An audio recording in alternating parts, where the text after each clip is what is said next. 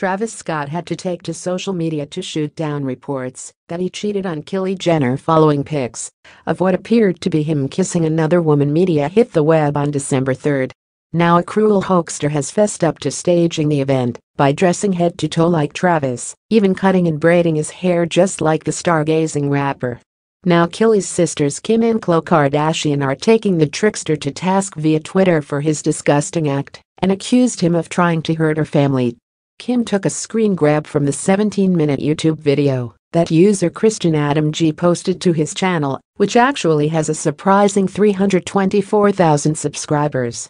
Kim then tweeted, "I hate that I am bringing attention to this, but this is absolutely disgusting that you would find this funny to mess with Travis and Kylie who just started a family together. This is really damaging to relationships, families, and is just so wrong." Khloe also tweeted, "People are absolutely disgusting. The mind games this would do to somebody, that is so completely not okay. This person should be so ashamed of themselves. What filth."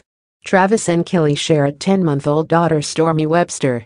Christian, who lives in the Bahamas, said his inspiration for the video came from the guys who punked the world by staging a photo where a Justin Bieber lookalike was photographed biting into a giant burrito from its side. That actually made the news all over the world because people wondered about the Bieb's weird behavior, though it turned out to not even be the singer. Christian said he often is told he looks like Travis, so he thought he'd pull off the stunt, and that his goal wasn't to hurt anyone's relationship, but to see how gullible the internet is. Well, he won because it got picked up everywhere, and a furious Travis took to social media to defend his solid relationship with Kylie.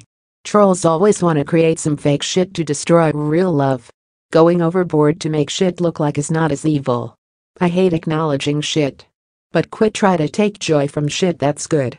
I pray God blocks out all evil, Travis wrote on his Instagram story shortly after the rumors spread. The photo appeared to be taken from a long-lensed paparazzi shot